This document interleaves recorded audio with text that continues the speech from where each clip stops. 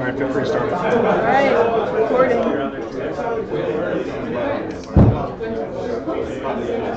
All right, folks, I think we're going to get started in about a couple seconds. A couple of guiding principles here. We are live streaming this. If there's any issues with quality sound, feel free to reach out to Mari on HipChat. Also, we are streaming the videos and presentations.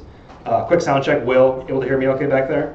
We Good? also have an overflow room in Bronzeville, so if you're unable to fit in this room, it seems like we do have a little more room here. You go to Bronzeville and sit a little more comfortably.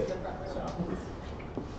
Cool. Well, again, thanks everyone for coming today. I think we're really excited for the next installation of our Hackathon series here. I think everyone remembers the last one we had was the Amazon Echo with custom Alexa skills.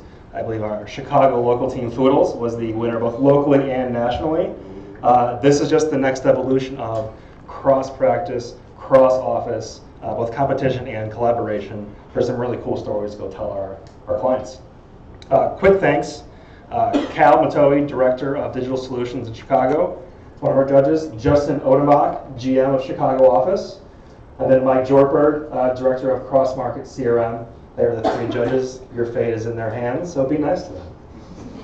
I'd also like to thank the Microsoft Alliance team for their support through this. They were the ones that funded the purchase of these devices. They're not cheap. They're roughly $3,000 a piece there, but they saw the value in strengthening the partnership with Microsoft, as well as engaging our amazing teams to really do some great, amazing, and just frankly, incredible demos and just the stories behind them. So we're very excited, and thanks everyone for the interest and participation. We have 6 teams. It's going to be a fun day. So the HoloLens. What I'm holding in my hand here is the HoloLens device. It is a headset, full-fledged PC. It runs native Windows 10 applications. It also just so happens to project holograms into the space. It projects the screen and the images into your physical space, which is a key difference from what you'd say virtual reality or maybe a predecessor of Google Glass. You know, the term for this really is mixed reality because it overlays content into and around the space versus fully substituting like virtual reality or being a separate channel, as we jokingly call it, real reality with digital experiences like mobile apps and websites. So it fits in that spectrum between the two, marrying the physical world you're in the space with the full creative license of a digital creator. So I'm not sure many people are aware of the full story of the HoloLens. So back in 2012, Jeff Northcutt, a CSL from Slalom, Seattle, led a team under a very, very heavy NDA with Microsoft to do the business case, the customer segmentation, the pricing model, the sourcing, the strategy, the marketing, communications, everything behind the scenes to make a crazy idea come to life in this physical device we hold today.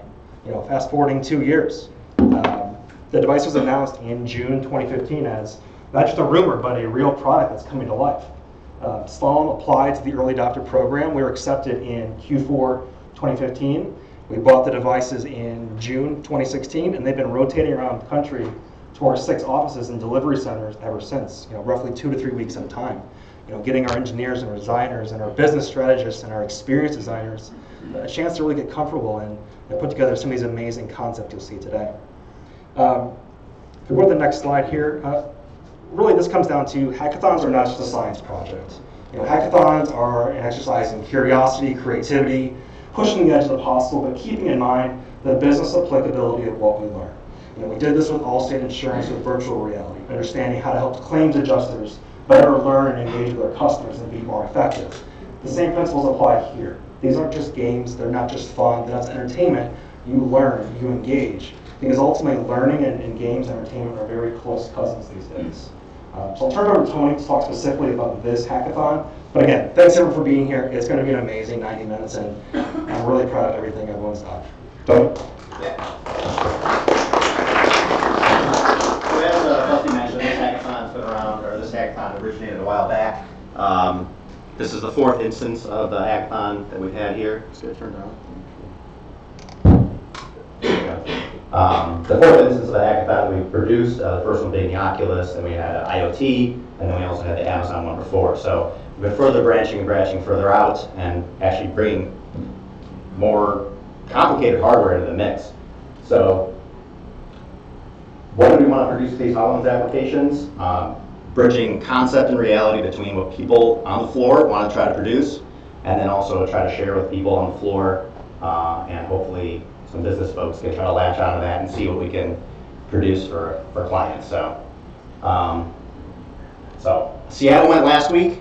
I saw the presentations. I'm super excited to see what we have today. I've seen already a few videos.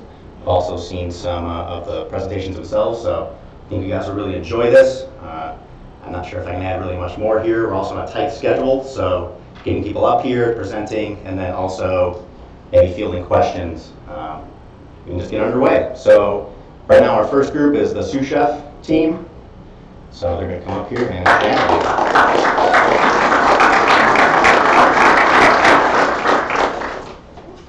Yeah, I should start out. Let's see. Good afternoon. I'm Amy McGinnis. Our team is very excited to be here this afternoon to introduce to you Sous Chef. How many individuals in this room would consider yourself a cook?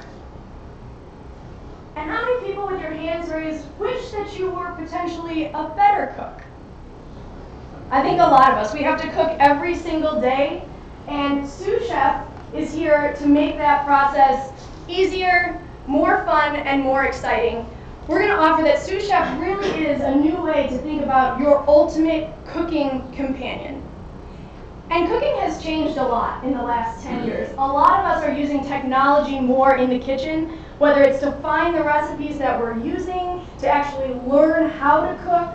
Our research showed that 59% of individuals between the ages of 25 and 34 are using a smartphone or a tablet in the kitchen. So we asked ourselves, what does that mean? And what we found is it means a lot of sticky fingers on electronics.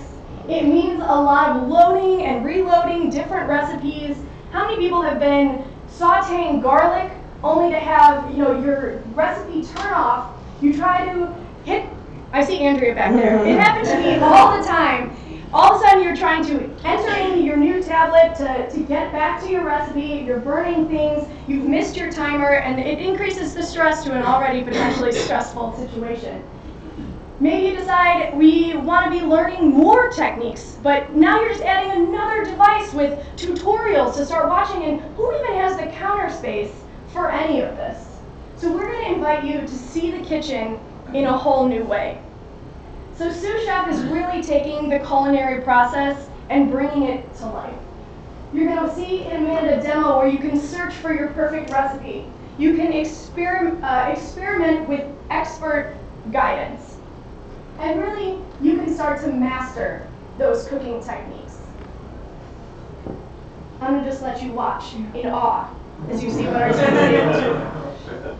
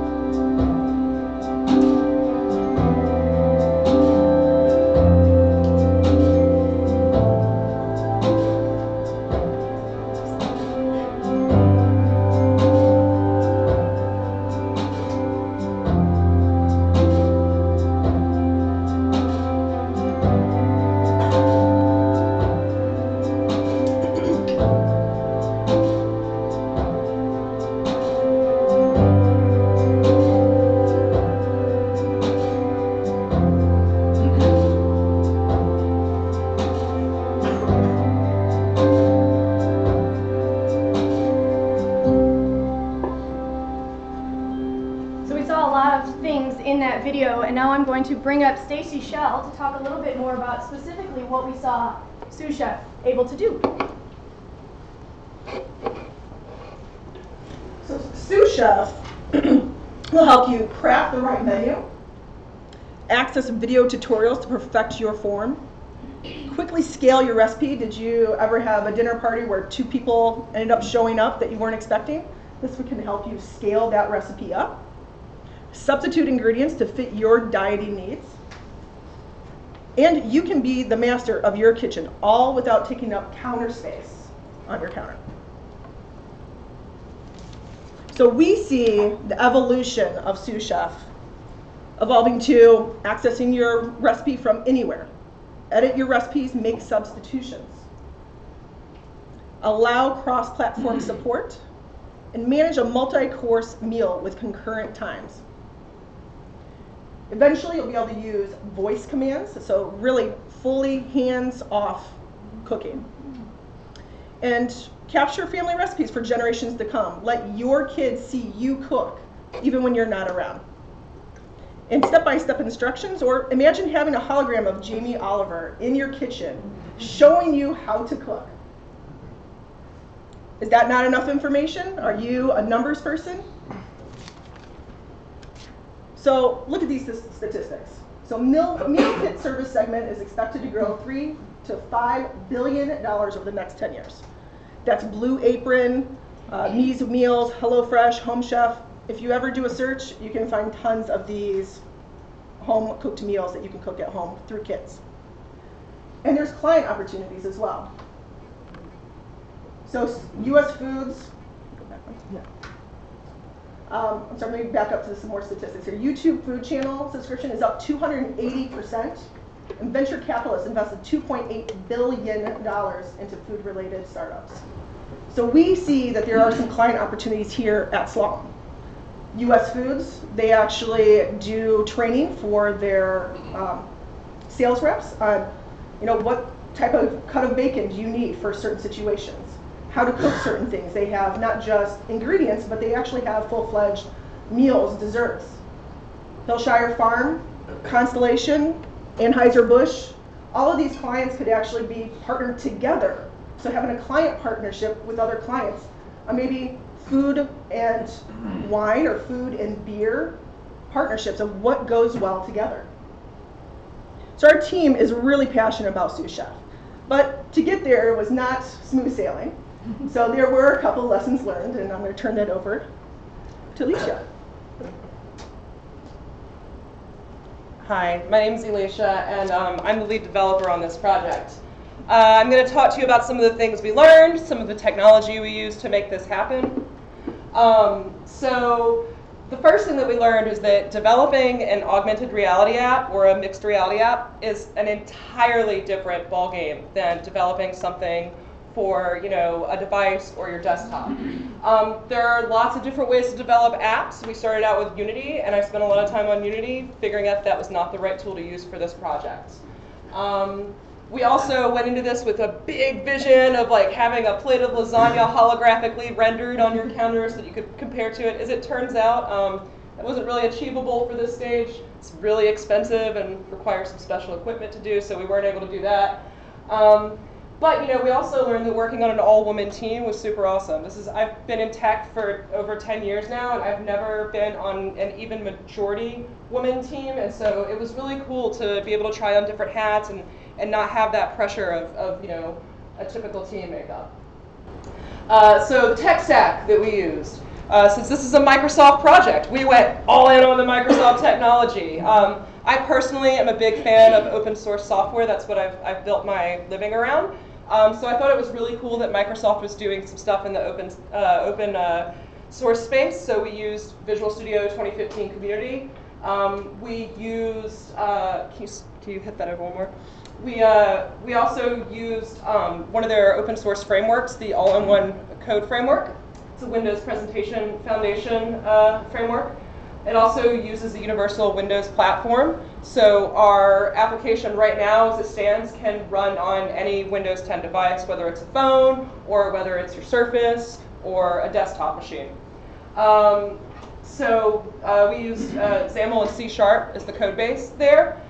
We also used the Windows Presentation Foundation because not everybody on the team had a lot of technical knowledge, and it allows you to graphically build applications using vector graphics without having a lot of programming experience. So it allowed the less technical people to jump in and really do things right away, and it allowed people like me and Carlin to come in and massage the code a little bit and get it to do really awesome stuff. Some of our challenges, as it turns out, the HoloLens emulator shuts off Hyper-V, or uses Hyper-V, which means that you can't use other VMs. So I was on a client project that used VirtualBox, so I was having to go into my system settings and re-enable and disable Hyper-V. It took me a little while to figure out that was what was going on. Visual Studio and Windows kept updating for us. There was one weekend where I spent 10 hours updating my machine instead of doing actual hands-on coding. That was painful for me. The other thing too is that our machines that we were using are really not beefy enough to do this kind of technology. They kept crashing, so that was pretty frustrating as well. And none of us were Microsoft developers. I'm a QA engineer by trade. It's been 15 years since I developed an application. And so there was definitely a little bit of a learning curve to get us to where we wanted to be. But that said, the four of us that are here, we're really proud that we made it. So like I said, I'm the lead developer. Carlin couldn't be with us today because she's in the middle of a move, and she also did some of the development. Amy right here, she did business support and really put together our presentation. Stacy behind me was our product owner. She did a lot of research and also worked on the presentation. We have a few honorary team members who helped us out. So if your name is up here, wave your hand, stand up. There are a few of you sprinkled around. You guys helped us come up with the idea. They helped us test it a little bit, give feedback, and that sort of thing. So with that said, we're just starting our holographic culinary journey, and I hope you'd like to join us. Any questions? All right. You mentioned expanding out to other platforms. What were you thinking of in terms of that in the future? Windows support, Windows 8 support would be good. Okay. So that another thing would be maybe expanding into Android or OS 10. The code base that we made is pretty flexible and extensible. All right. Thank you, guys.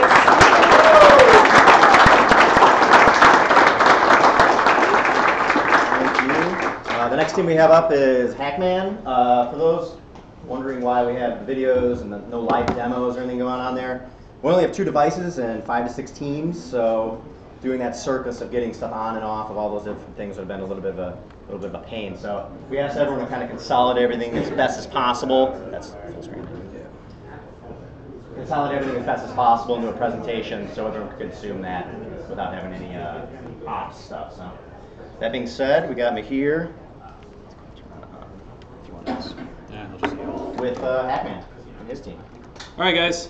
Thanks. I'm Mahir, and so what we set out to do, to myself, Nate Nels, and Ryan, who are up here in the front, was try and think a little bit beyond the fancy arcade machine we have in the back. I'm sure, hopefully, everyone here has played Pac-Man at one point in your life. Otherwise, you're about to see me attempting to play it. But we tried to answer the question: how do we go beyond the little cabinet, right? And so, how do we use the unique things that we get from the HoloLens and apply it to make kind of a fun, more interactive, movable game, right? And so what we did was try and explain all the HoloLens capabilities in a medium of something that we all know and love. You'd be surprised at the amount of complexity that goes into Pac-Man. I know we were after we finished building this over the last month. We actually successfully used every single feature of the HoloLens, and we're super proud about that. And that was kind of what our MO was to start off with, and we were able to succeed. So with that, I'll kick off. Hey guys, this is Mahir Majal from Team HacMan, and with me is Nate Nels and Ryan Alsbach. And together, we sought out to try and combine what can the HoloLens do differently with our new and favorite game of Pac-Man. So just to talk a little bit, so the HoloLens has the ability to spatially map a room. We use this to figure out where is the user, when they're hitting a ghost, when they might hit a fruit. It powers most of our collision logic, and in the future, we'll be able to generate dots based upon the space that you're in. In addition, you can see I'm using gaze right now by the little cursor as I tap kind of the sides of the walls. We use this to power our directional logic to point out where the ghosts are. In addition, we have 3D sound enabled, so spatial sound will tell you where is the ghost at any given time as they get louder when they come closer to you.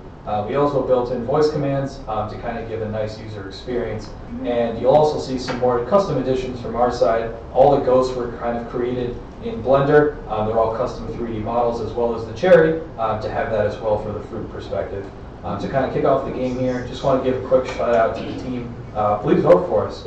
Other than that, and notice all the dots will kind of pop up and generate around us. That is our playing arena.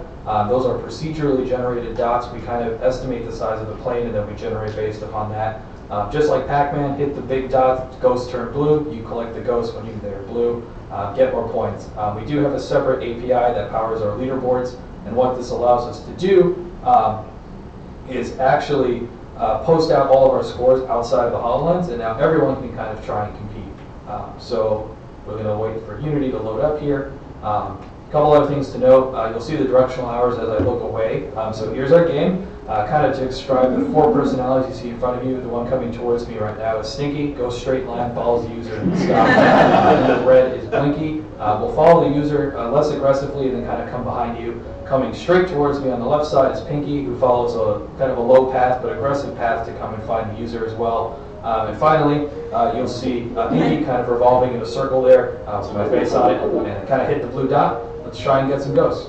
So you can hit the ghosts, you can collect the dots, you can collect the cherry. So we actually are tracking depth as well. We put the cherry purposely to make people duck for it. You can see my score on the HUD in the top left. We have brief instructions in the middle. On the top right is my lives remaining. So we have 3 lives right now. So we powered the directional arrows by knowing where's the user looking, and by spatial mapping we know where they are relative to the ghost, so we can point out, hey, there's a ghost behind you. You can also hear the sound on my left, all the ghosts are to my left, versus being on the right when it's all the ghosts are on my right. A couple other things to note, we obviously do have some game over logic here, so I'm going to kind of purposely die. Just to show off a couple other things, pause, so we can kind of freeze the game mid-state for explanations or anything like this. Resume, so that everyone gets back and going again. Just died right there, ran right into the ghost. You can see our leaderboards on the top right. I've been playing quite a lot tonight, so you can kind of see all the scores are mostly mine right now. Thank you guys for watching. We hope you get a chance to try out today. Play again. So you'll probably notice that was filmed right here yesterday, actually. So I totally prepared, I promise you. That's 1 cut, 1 video. So that's straight off the HoloLens. We encourage anyone to try it out. And what we were able to do, so that didn't come together in a day. It took us a couple weeks. We started a little late. I'll be the first one to admit that. We tried to come up with this idea a couple months ago, and then we all got stuck up in projects. So then we came back to this like 3 or 4 weeks ago, and kind of built it in 3 separate distributed parts. So each of us did a different chunk. Scarily enough, I was also coding, which those who know me is probably not a good idea, but either way, these guys kept my cool. So that said, we kind of started, this wasn't even our MVP, but we got the HoloLens. We never built with it before.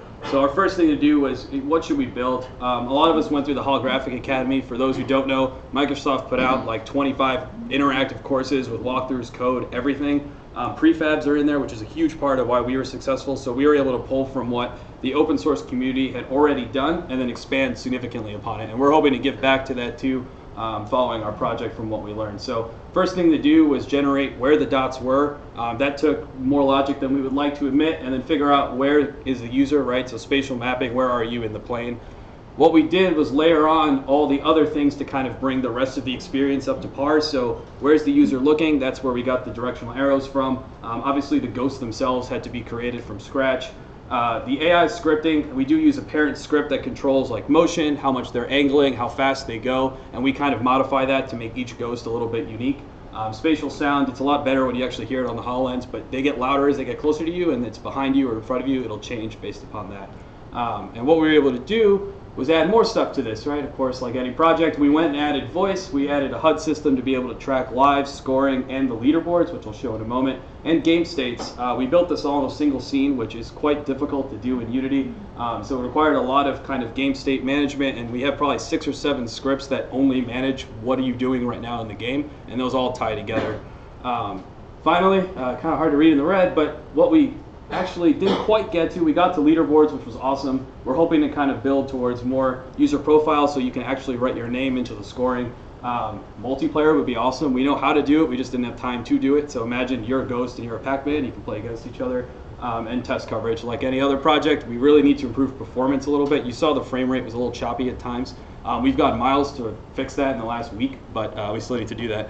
In case you're wondering why I drew this ridiculous graphic, I have my reasons. So this is clearly our project. We're really passionate about some of the things. And I'm really happy to note that I probably should have made an extra couple boxes to the right here. We got through actually a little bit beyond that yellow box there.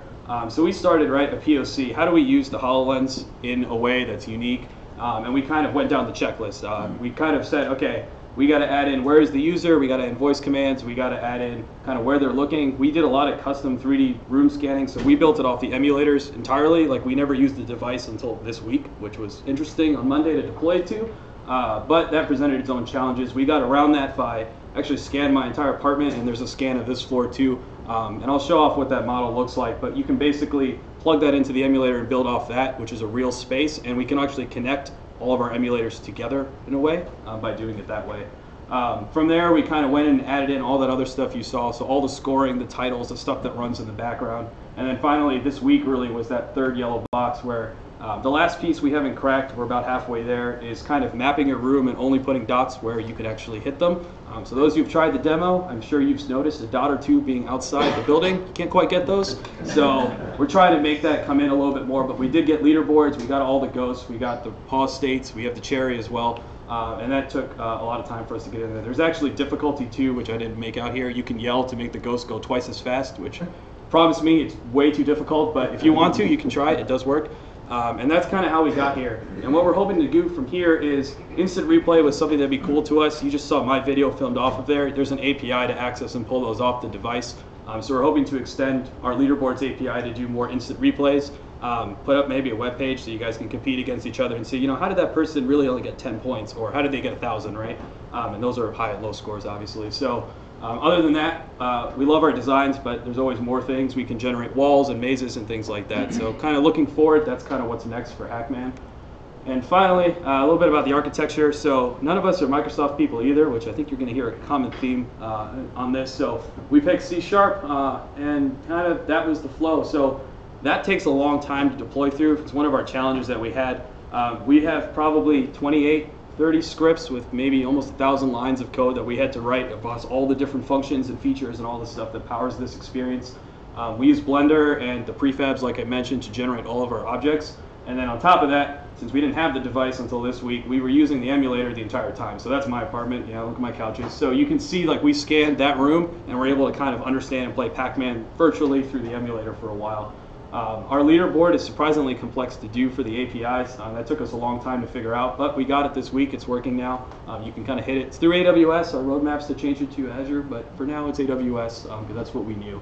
And scores live, so that all tracks out from the HoloLens. And then finally, it all turns into the application, right? So as the game is running, we're constantly checking gaze, where you are in the room, the sound that's outputting back to your ears. Voice commands are always being listened to, and all that processing is done in real time, which just speaks to the power of what you have on your hands for the device. And from there, quick slide, I'm not going to read through this, but like I said, Pac-Man applies to a lot of different things and a lot of different clients, and you would never maybe think that at first glance, but as you start taking apart a little bit of the features on the left, any of those things can drive any other types of experiences, right? So you can do guided tours, you can do route planning, you can drive competition between users. The custom stuff we did in Blender is applicable anywhere, right? They're just model design. And all of those things enable you to think. I tried to orient this around the user so you know where they are, you know what they're looking at, you know what they might want to do. You can help them find what they're looking for. And people who haven't played it yet, you can make them play it through just something fun and inviting. I've probably convinced more than a few of you, just, hey, come try Pac-Man. Nobody really says no to that, so that's kind of where our reasoning came from. It's a very friendly way to kind of get introduced to the HoloLens and what it can do.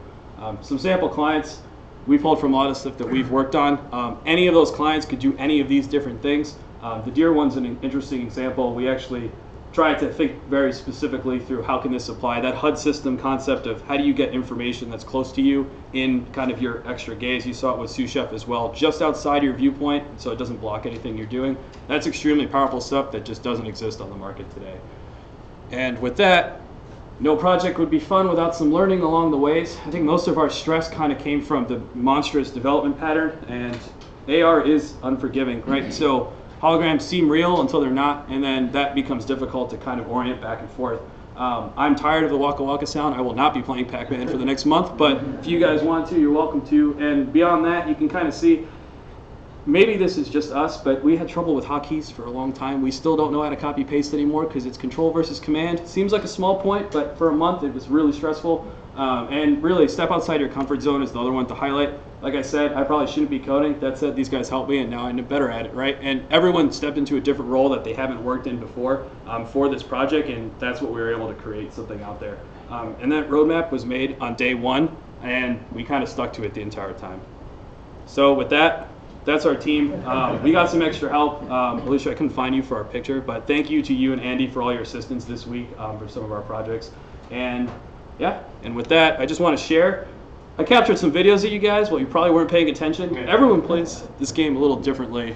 So I'm not going to say who's best, but some people are better than others. But yeah, so thank you guys for your time. We're excited to try it out. It's working on one of the HoloLens, and let me know if you guys have any questions.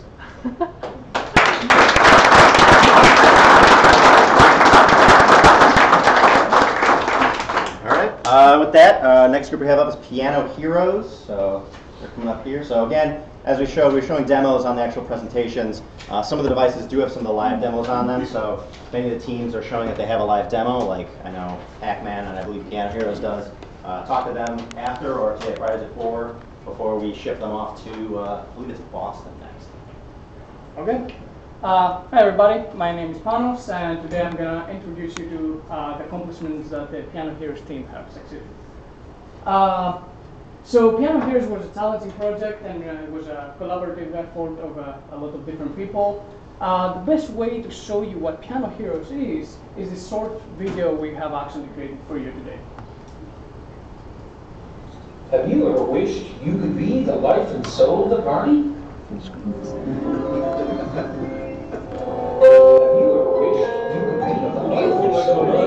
Friends and family with your piano skills. Oh, you gotta go back.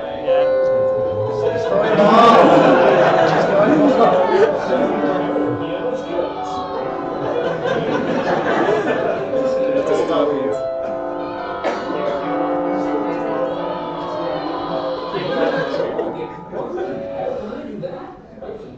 Wish you could be the life and soul of the party?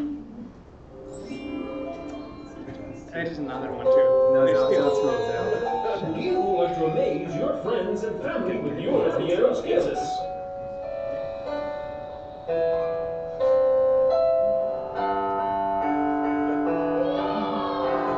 Do you have trouble getting your kids to sleep at night?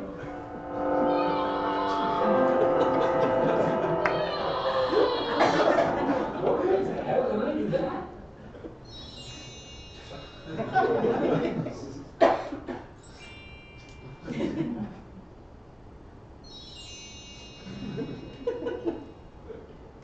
With Piano Hero, it's a snap. It's the ultimate fun way to learn piano. You love learning with easy-to-use features like play, pause, stop, restart, faster, slower, stop. Your life will never be the same. Oh, wow. He's awesome.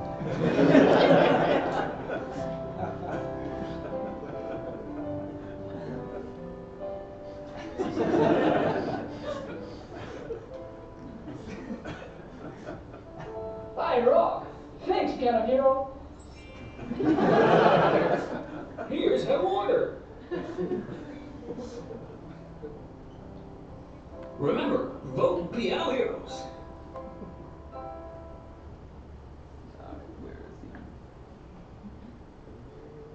Here, that. No.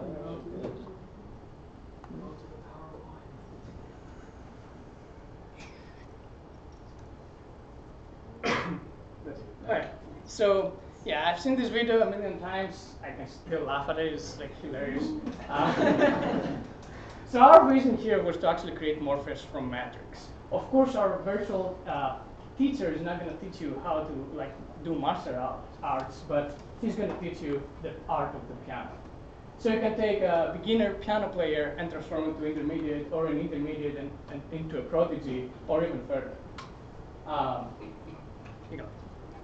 Here you can see our architecture of our project. Of course, we had the HoloLens, which is the user interface. We have the server, in which the keyboard connects to. And then we have the communication between the two. So as you can see here, this framework and this architecture is quite complex, with a lot of challenges and risk in every part. So we had to split the team into two sub-teams, the front end and the back end. The HoloLens UI, what we focused there firstly was create a virtual layout of a piano and place it on top of a real piano. Then we added some song selection settings menuing that quickly got replaced by voice commands, so the user would not have to move his hands off the piano. And then the most challenging part was to actually take the sequence of events that consist the song to actually moving 3D models. Data transmission. Why did we need data transmission? Our vision was for the user to see a feedback for each press of the key of the piano he actually performs. Unfortunately, the HoloLens device could not connect directly to the MIDI keyboard, so we needed the laptop to connect to the MIDI keyboard, read these input events, and transmit them to the HoloLens device. From here, I'm going to pass it on to Corentin, and he's going to give you some details about the server. So hey everybody, I'm Coco, and I'm going to talk to you about the server. So the server has two responsibilities. First is to transform our input, which is MIDI files, into something readable by the HoloLens. Second is to monitor the keyboard and send the keystroke to the HoloLens so it can do some checks with that. So let's talk a little bit about the MIDI files. MIDI files is pretty complicated. There is a specification which doesn't give any architecture, so I'll try to stay simple. This is an example of a MIDI file for piano music.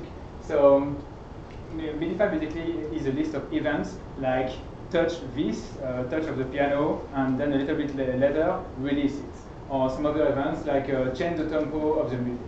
So here, for example, for this one, we would have like 3 tracks, one for the configuration events, one for the left hand, and one for the right hand. This is really the best scenario that we could have. So from those events, what we wanted to have is something more like, I want to know when is which touch actually strike, and how much time is going to last, and when did it start. So we associated the MIDI events 2 by 2 to know exactly this time span in which the note was leaving and when it was starting and so on. And we generated a JSON-like file, which was pretty easy to use with the HoloLens. So for the challenges, for the UI part, the main challenge was that the field of view is pretty narrow. It's actually much smaller than the keyboard, so we had to stay with songs which are really centered in the middle of the keyboard. Another challenge was that transforming the touches that we generated from the MIDI files into some 3D object with a size and a velocity involved a lot of math. And you can actually see on the room over there, like the board is covered with math that we use for calculating that.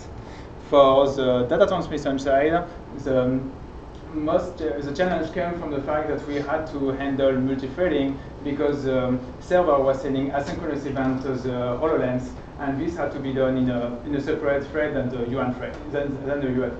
And the HoloLens is running an older version of .NET, so it was kind of difficult to find some code to help doing that. Another challenge for the data transmission side was that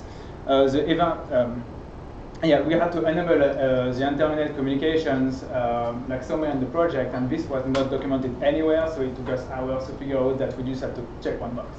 And for the server side, the challenges came mostly from the fact that the library that we used was using a recent version of .NET, so we couldn't run it directly on the HoloLens, and we had to do all of the files conversions, the MIDI files conversion into something for the HoloLens in the server, and we had to send that through the communication.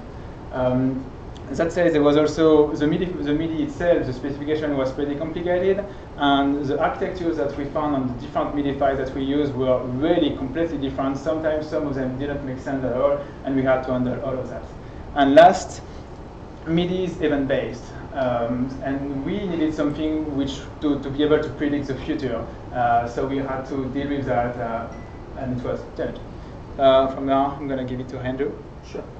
So there's mainly two buckets that we need to kind of concentrate on to develop the product further, and we do need to build out some game mechanics, multi-level game scoring. We don't really have that yet. Introduce that gamification framework where maybe we have badges and leaderboards that are shareable. Ghost mode, so users can play against the system. Multi-level player co-op, so you can play online, that kind of stuff. And then keyboard-free mode is a really interesting idea, whereby if you were a professional pianist, maybe you don't need to bring a keyboard with you anymore. You could use gloves or some other kind of surface. Some of the new software features to overcome the limited angle of view that you get with the HoloLens. We're thinking about some peripheral indication ideas, so you can see where the next note's coming from. Our system is technically, potentially configurable to any keyboard, so we just need to come up with a way to adjust keyboards. We do that now, we just need to make a little wizard for it. And then the product should ship with some kind of out-of-the-box music library that's easy to add to and searchable. So really at a high level, the key accomplishments would be capabilities of teaching a new skill, transforming a sequence of actions and events into actionable, tangible 3D objects, and then live data feeding from any server into a HoloLens. Some of the future applications, we could talk about some of the clients. John Deere for the agricultural side of it. Heavy equipment operators would be able to survey fields they're working on and understand what part they've seeded or sprayed, or if they need to change a load as they're doing it. Agronomists could be in a realistic 3D space and see year-over-year yield in fields. Training and coaching, we're thinking about maybe a client like Echo, where there's complicated problems where you have a defined space like a shipping container, and you need to pre-visualize what loads would look like. With machine repair, if somebody's walking through a 737, you'd be able to see through the skin and see defective parts where they could be adjusted.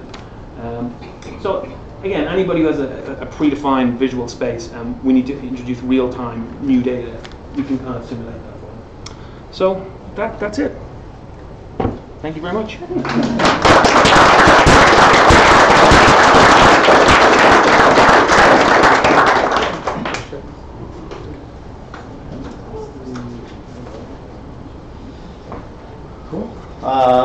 Cool, thank you very much, Piano Heroes. Again, they have a demonstration as well, so if we sell the devices here, you're around sometime today. Sous Chef has one too. Sous Chef as well, I know, every single one, they all got them. We have a playlist, we'll send it out so you guys can rewatch. Yeah, all the videos are available after the fact as well. We have HoloRemodeling presenting next, so. HoloRemo? Yeah. Don't get the invite. Don't forget to turn it on. Check. No, turn it on. Hello? How do I go out here? Just keep going? Yeah. Hi everyone, I'm Peter Caprice. I'm Alicia Ryerson. And we are HoloRemo. The idea is tile any room in minutes with just the touch of a finger. All right, so we've all been there, right? We're going to start a remodeling project in our own homes.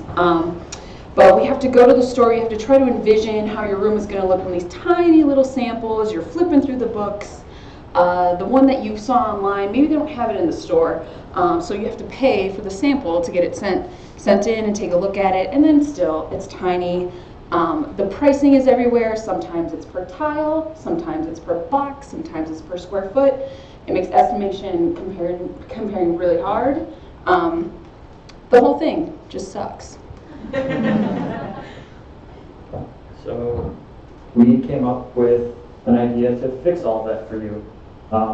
You don't have to worry about sizing, you don't have to worry about estimating, is this going to look good? You're able to just kind of imagine what your space will look like, being covered with that tile that you choose, and all the pricing will be fixed for you as well. So for our MVP, what you can accomplish is mapping and measuring a wall space, and then applying from a selection of tiles onto your walls, and then it will calculate the price that those tiles would cost to decorate your new walls. All right. So let's take a look at the video. Just as a warning, you may want to get up on your feet and start dancing, and that's okay. It's not playing though. Where's my here?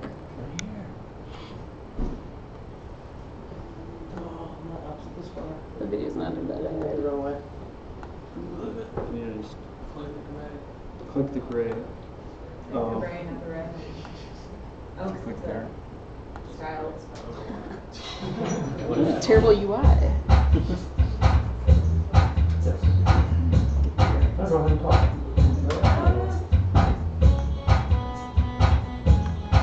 What is happening? I got it.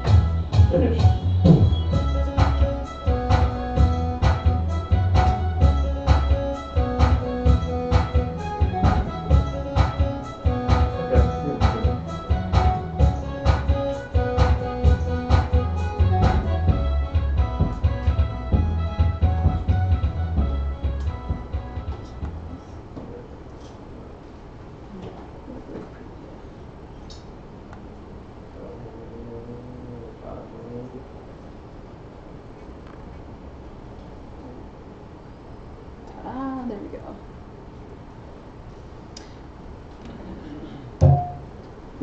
Okay, so HoloRemodeling is a completely unique experience. What it does is it brings the e-commerce experience into your home with you. It makes the browsing of endless data supply. You know this. So basically the data for the patterns is potentially endless. You can see the outcome in situ. You can see how the tiles work with your current fixtures, with your current paint jobs. Price estimation is instant. There's no more guesswork of like under ordering or over ordering. It's basically a calculator, it's a measuring tape, it's the store, it's your interior designer all in one. So the HoloLens capabilities that we leverage in order to make this experience happen were voice recognition, so that you could do more complex interactions without having to introduce more objects into the view space. Spatial mapping to figure out where your walls are, and then object placement in order to place kind of these fake walls in front of your real walls. And then also gesture recognition, so you can say, this is the wall I want to pick, and then put this tile onto that wall. Things we hope to do in the next version or iteration of this application are object occlusion. So right now, if there's like a table in front of your wall, it looks like it's behind the wall instead of in front of your wall. Adding some flooring and ceiling options, adding a little better mapping. Right now, you may not get walls where you would expect them, or you may get an extra wall where you wouldn't expect one. We also would like to integrate with some real store in order to pull prices and textures and be able to kind of generate an order that we could send off back to that store, as well as generate some pre-designed room kits, so you get your wall and your tile and your ceiling all kind of curated for you.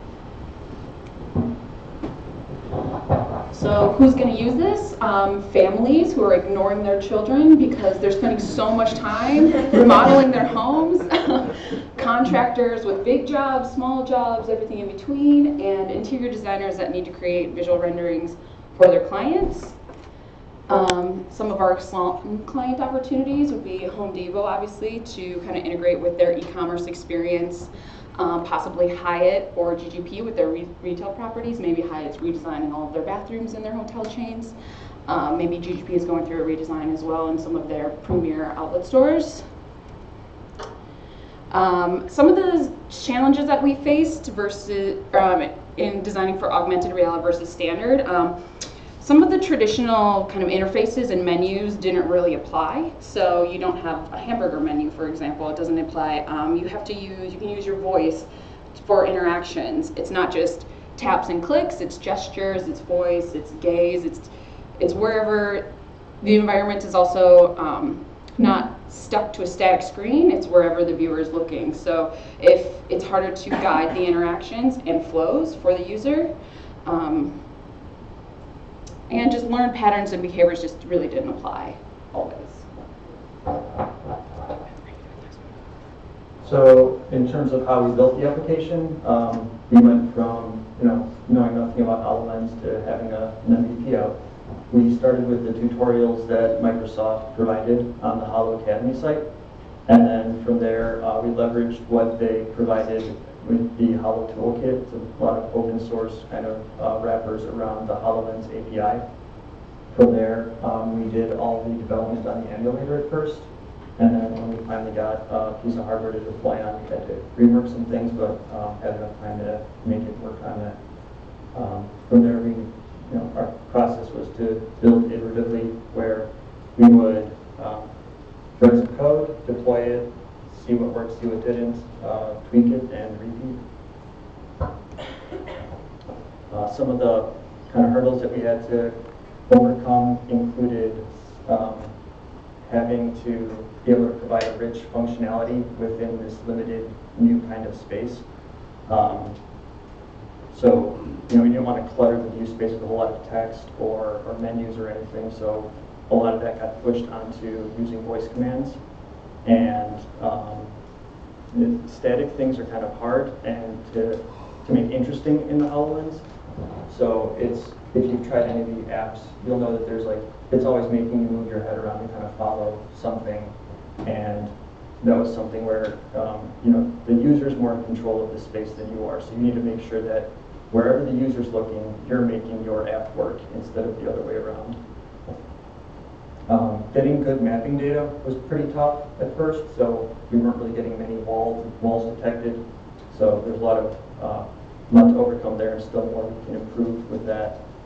And in terms of how it looks in the emulator versus the device, what we didn't realize is the field of view on the emulator is way bigger than on the physical device. So it looked good on the emulator, and we finally got a device. We realized you couldn't really see what was going on, and so we had to rework a lot there. So if you're trying to build something for HoloLens, try to deploy on the hardware as early as possible.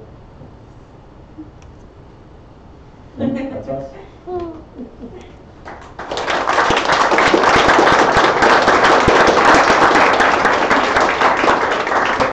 Any questions? I think we're out of time. Thank you. Not really. Up next, we got ShimmerBoARD or shuffboARD, or there's a few different names that have been tossed around. So let's all forget ShimmerBoARD. ShimmerBoARD. ShuffleBoard at Slalom. So don't say ShimmerBoARD again, okay? Don't say it again, Tony. So what do I got to do here? Turn it on. Okay. If you want it on. Okay. Otherwise, it's not at the times.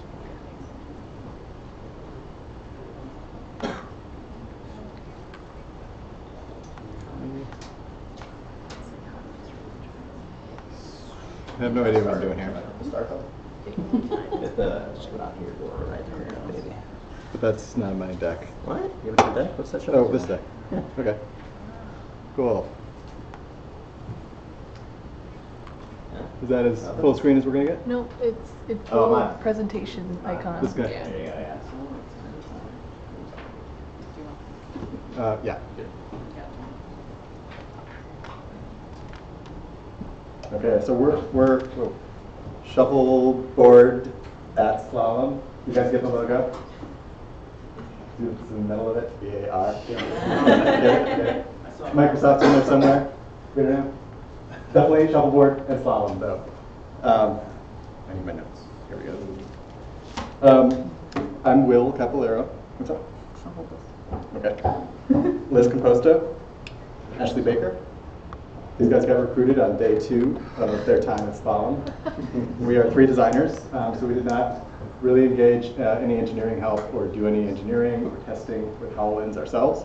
But we had some design conversations and thought about the art of the possible with all the shuffleboard tables that we have at Slalom that we have shoved in many corners and don't get used a lot.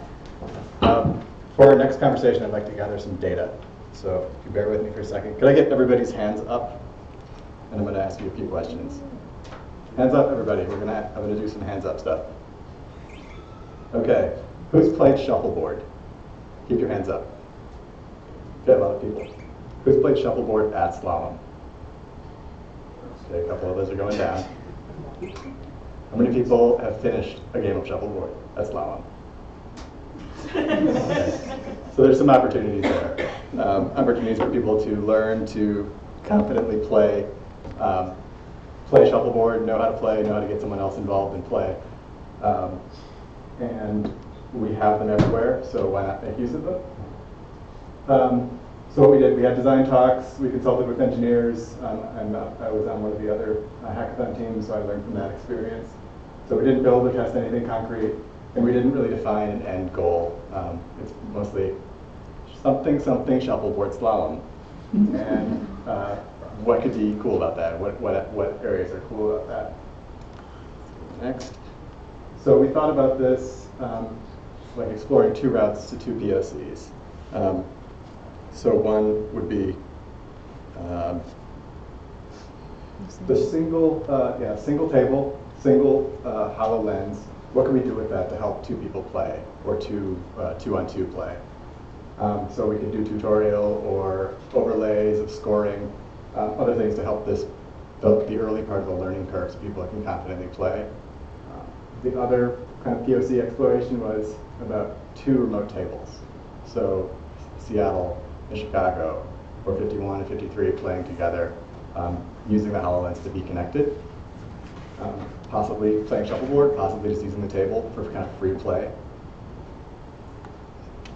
So let's look at what we kind of thought of with the first proof of concept. So this is single table, single HoloLens, because that's what we have right now, right? It got a little complicated trying to enable full learning of a game and kind of keep it simple for people. So we kind of thought through what would be, after doing a kind of complex version, which was really kind of complicated, what's the most simple way? So you basically map the table, you put a rectangle on the far half, so the HoloLens knows the table. And then you can take the HoloLens off, put it away, and then you just kind of use it to, let's go to the next, use it, viewing the area where the pucks are, it can basically score the table for you. So it would score based on what it can see. If it can't see a puck, it really doesn't need to know that a puck is out of view. It just scores what it sees. Because those pucks that have fallen off the table, they don't count for scoring anyways. So this has a red player that's got a 3 in the 3 zone, and then it's got a 2. And that first blue, and if you guys want to know how to play shuffleboard and how to score it, the first opposite color basically means no more scoring for you after that. So we played with how do we display that for people. We basically put that in I want more information on the left. You can go look over there and select that, and it basically tells you the details of scoring. But all you really need to know is score this current turn for me. And if you're playing doubles, you're trying to get up to 21. If you're playing 1 versus 1, you're trying to get up to 15. But we're not really getting involved in the game because this got complicated when the system kind of tried to interfere too much in the game or tried to teach kind of too much step by step, which is totally possible, but I think we wanted to kind of stay light. So let's look at the other proof of concept. What if we're just using the table for a shared kind of area between 2 places? So we do a lot of audio-visual chat at Slalom. What if we could use all these tables for kind of communal chat? Proof of concept would be just 2 people talking to each other. And so we're not going to get complicated with adding video into this. We're just seeing those 2 avatar photos. Maybe they pulse when audio is coming through, but you're just doing audio-to-audio chat. And we are not caring at all really about the game of shuffleboard. We're going to try and register the pucks to understand where they are. But we're going to leave it to the humans to kind of sort out the rules. If they're playing, if they're just shooting around, if they're inventing a new game, or they're kind of using the pucks to talk about a project for some reason. We're not controlling that. We're not muddying that conversation. So we're just really making a chat experience. And another next step for this could be HoloLens is really good at knowing where it's at in space. So you see these avatar photos are now like skewed into where they are in relation to the board. So that could be an interesting next step. It may not be totally easy, but it is data that HoloLens is like really good at capturing. So if we can expose that, why not make use of that? And that could basically make this like virtual play experience more interesting. You could be setting a spotlight as to what you're looking at. Cool next steps for this could be when you snap and share a document that you just like place down onto the shuffleboard table, like an actual physical piece of paper or something from a shared drive. And then people would, we think, really use this table for other things. And right now, it's basically used for like one thing, maybe, but if you look at any other like flat surface in Slalom, we totally take advantage of multi-purposing everything. So no one's puts their laptop on that, no one does a lot of things with that, and I think it's underutilized. Okay, so what are the challenges? What do we think the challenges are? So we talked to some engineers, and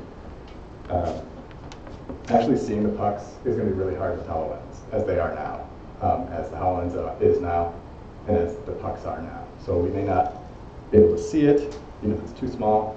Motion is probably not possible in current state, so you're only going to be able to see it after it lands in a spot and stays there.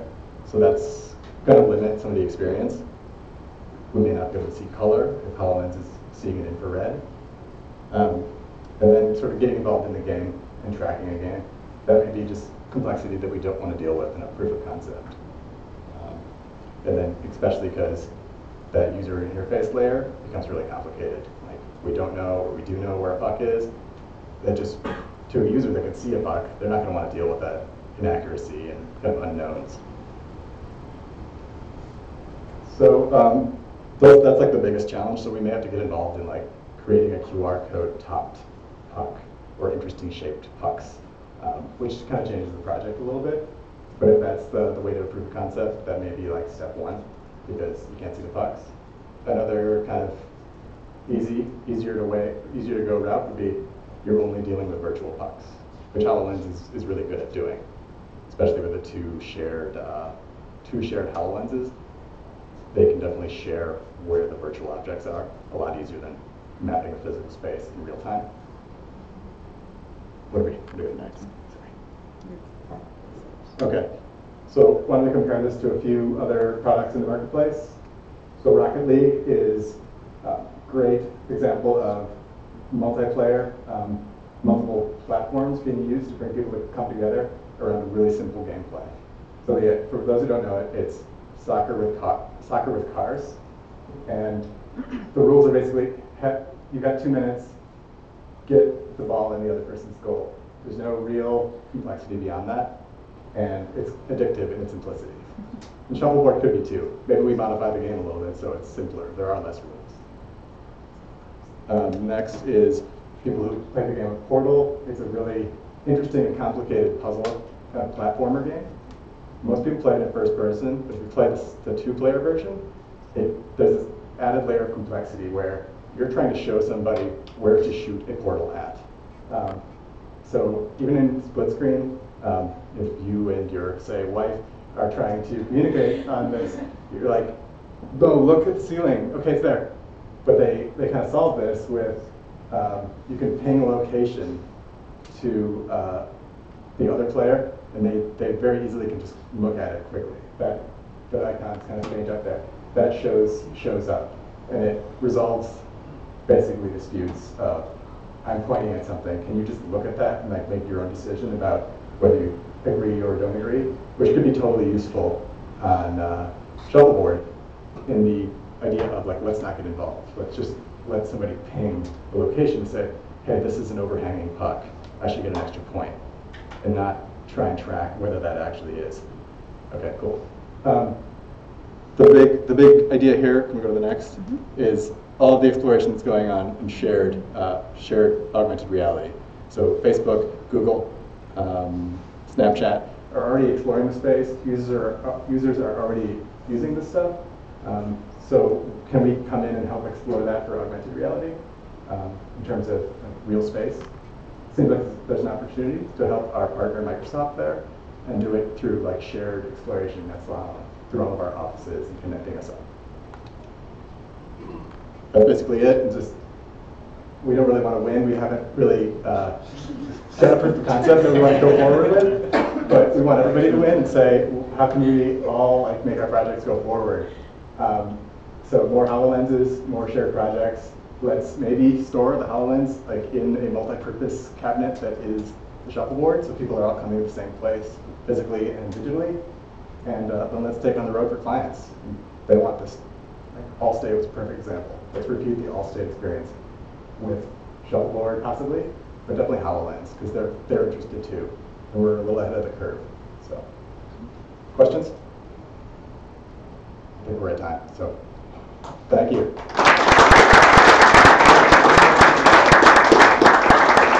So last we have Holo-Aid, one last presentation. I know we're slightly over one, but one last presentation to go through. He's going to go over some stuff. I don't know if he also mentioned that some of the client-related stuff, there are some client engagements actually in the works already regarding things, so it's also interesting to see that they're reaching out to utilize the HoloLens for devices as a device. It's not right. Broke it. Well, while we work to get that fixed, I will say that a couple of things I've already learned, and just, I'm up here again, it's me again, because I was so excited about HoloLens, and also just about being from 53 and invited to participate in something down on 51. And I'm pretty sure if shuffleboards aren't being used, we should start like Friday morning coffee and shuffleboard tournaments where, you know, you can, no, yes? Yeah. Already get support. Perfect.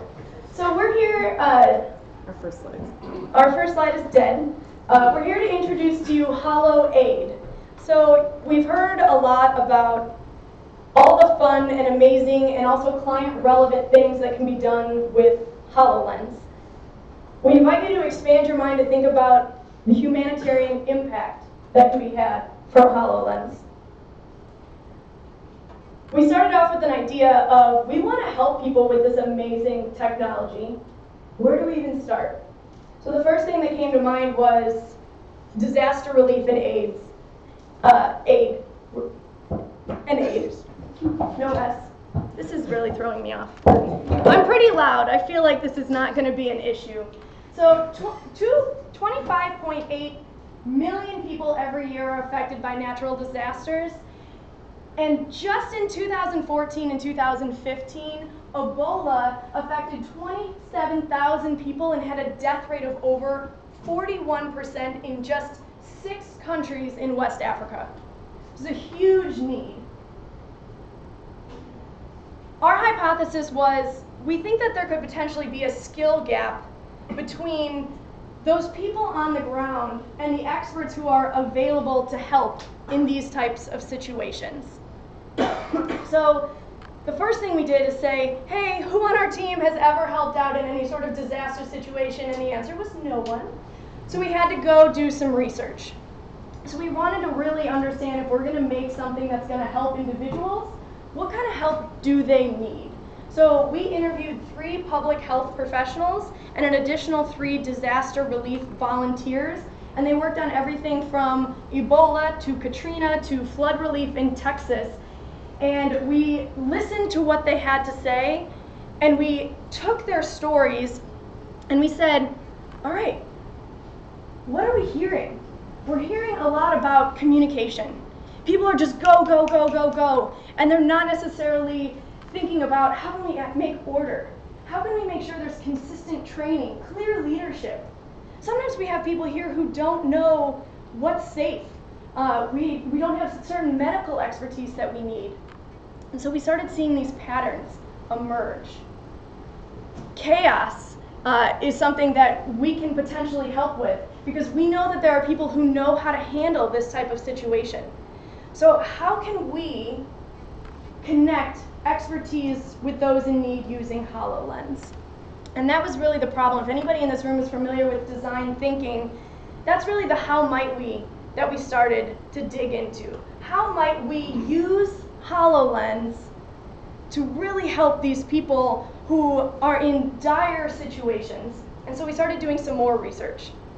And this is where we really found our inspiration. So we can hit play. You'll see a dad assisting his daughter from who knows where with how to fix pipes.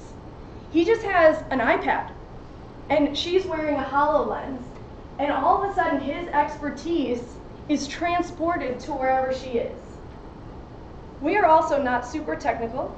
We did have Senyo on our team, and he represented and helped us understand how some of this can be possible. Because of the complicated solution that we came up with, we're just going to walk you through a mock of how this solution would be helpful. So I'm going to introduce Karen McKay to show how that would happen. Hello. So we wanted to walk through a couple different scenarios of how Holo-Aid could be used. So we have our remote expert over on the left, and then our HoloLens user on the ground, in the field, wherever the disaster, whatever the situation is, they're there on site. So here we're looking at shelter construction and planning. So let's say you're setting up a refugee camp or some sort of shelters because people have been displaced. So you have an expert that's able to say like, hey, we need something over here, let's move it over there. We need to make sure these cots are set up this way. And they're able to transfer that information from their home or their office or wherever they are to whoever's on the ground. Something else that we heard about is sort of after some sort of disaster, trying to figure out if people's homes are safe to go back to. And that requires some expert knowledge. So maybe you have somebody who has that knowledge in that area, and the person there can wear the HoloLens, go into the homes, and have somebody letting them know, like, we need to look out for this structure doesn't look safe anymore, there's mold here, we're seeing leaks, and just having that knowledge transferred to them on the ground. One of the specific things about HoloLens for this example is the object permanence. So instead of having one conversation where we've walked through a house and I called out 8 different things that you need to pay attention to, it's like when you're buying a home and everybody goes through the inspection and they tell you all these things and you're like, oh God, I hope I remember that later, how to fix all of these. Now you can just put the HoloLens back on, and the next individual who comes back in will have the same experience, the same expert guidance, showing them what to do. Yeah, and you're able to record it and keep it for records or for future reference, or it's nice to have that knowledge collected and saved. And then in other scenarios, what about medical situations or triage? So here, we have people that are helping this woman, but maybe, they've also been affected by this earthquake and they also need to be checked out. So the expert who is able to be in a little bit more of a calm space and just sort of viewing the situation can really help the person on the ground with a little bit more rational, logical perspective and make sure that nothing gets missed and that we're able to give good care to everybody who's there and who's affected. So you can see nothing like Holo-Aid is in use today.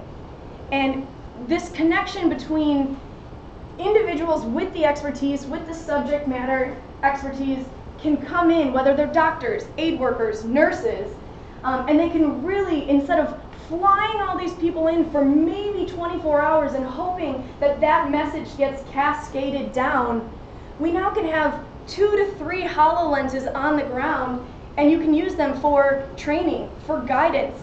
You can have recorded sessions that now outlive the stance of somebody being there. So we really think that there's a huge potential for positive impact. But we're not all sunshines and rainbows, and we understand that there are some major potential barriers to adoption. So in a disaster area, there's not always wireless. In third world countries, there may not be the same access to internet and power sources, especially in these types of situations. It was mentioned a couple of times earlier, HoloLenses are expensive. How do you make sure that they're kept safe and secure in these types of chaotic environments? And how do we even get HoloLenses to these individuals that need them? So our team took some time to think through some potential solutions. These are just starting point solutions. The cool thing about the HoloLens, the cool thing about this hackathon is we're at the very beginning of where all of these projects can go. We really hope that we intrigue some awesome talent from 51 that wants to help us build this out further following this presentation. But we thought maybe for wireless, all the work Facebook's doing around satellites, could something along that path be utilized to get internet to these types of devices? Could we use solar power? Maybe you build a solar powered case that helps to charge the HoloLenses. That same case can have added levels of security to make sure that it's always on the lockdown when it's not being used. We initially thought, hey, let's just drone fly in these things, and then we thought, we don't need to. Donations and supplies are getting to these areas a lot of times in large quantities. We need to make sure that the HoloLens is sent and is easy to get to. Maybe they sit at the embassies of areas that are prone to these large national disasters, or we have partnerships with the Red Cross or the Gates Foundation that can help us make sure that these devices and this type of connection is being made. So you just saw 3 incredibly valuable but fairly simple ways that this could be used. In the 2.0, 3.0 version evolutions of Holo-Aid, could you actually have CPR training where the Holo-Aid shows you exactly where on a human body you need to perform certain medical tasks? Could you have fully recorded training sessions that an individual could just wear as a volunteer that would help ensure consistent processes and practices in the volunteer space? When we are performing triage in medical services, could it snap a picture of the individual that you saw?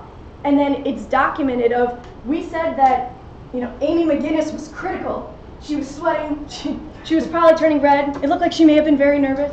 And it's just documented forever. You'll have a process of where you're going and what happened.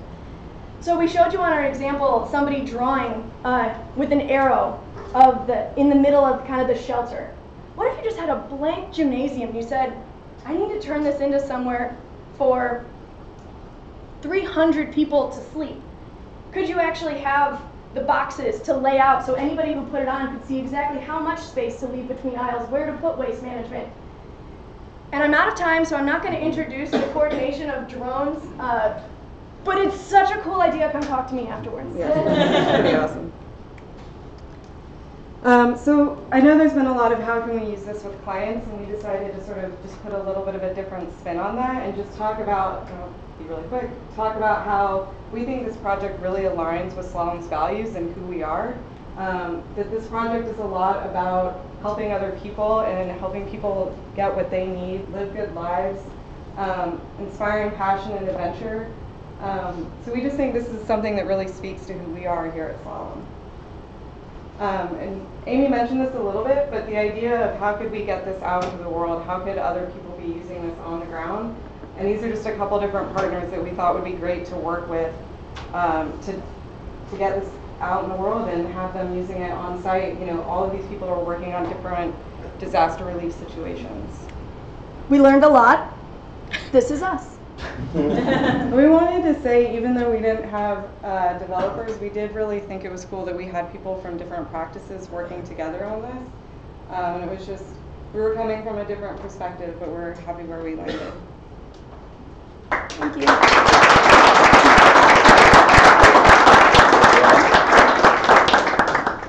All right. Yeah, I know we're a little over time, but thanks for everyone for showing up. Thanks for the judges as well. Without them, we wouldn't have anyone to bribe. So I think we'll get those stuff in order sometime in the near future today, and we'll figure out who technically won.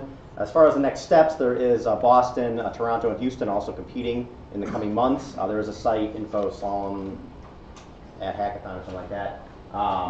And then in February, all the finalists compete and someone wins, and then they get to be super cool, like the Foodles team. So hopefully Chicago will take it twice. That being said, if you're ever interested in being a part of a hackathon going forward, next year we're looking for opportunities and thoughts. So if you're interested in trying to host one, or have any cool ideas, let us know. Let me know. Let Tim Knapp know. Let Andy know. He's interested. So, as far as who all helped put this together, John Busby, you saw him speak in the beginning. That's me.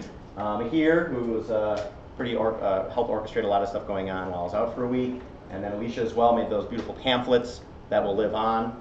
As far as getting everything together, Mahir made sure to get everyone's presentations and videos together. Those can be accessed afterward if need be, and the live stream is also recorded. So we have Jeremiah over in Seattle to help orchestrate everything from like a top-down perspective across all the different markets. We got Madi and Ryan on a bit of the little bit of the local ops side, setting up the room and doing our live stream up here. And then ops helped getting all these devices around all the different markets, getting stuff set up. I know we had Noodles and Company in the corner, so all these people here. So thank you very much to everyone on this board here, and thanks again to the judges, and then the teams as well. This can't happen without people actually participating. This would be sad if nobody was up here for an hour. So thank you very much. Round of applause for all the teams again.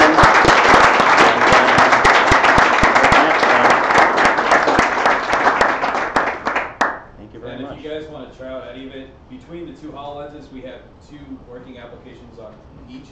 I need to find that use the other water. You got to unlock the other one. But yeah, once we do that, if you guys want to stick around, help us clean up a bit though first, because otherwise everyone will be running over all the chairs, and that won't be fun for you. So once we do that, I guess the atrium is free space. People can try out all the demos and stuff until the end of the day. Yeah. Cool. Thank you very much. Yeah. Ooh, this baby's tasty.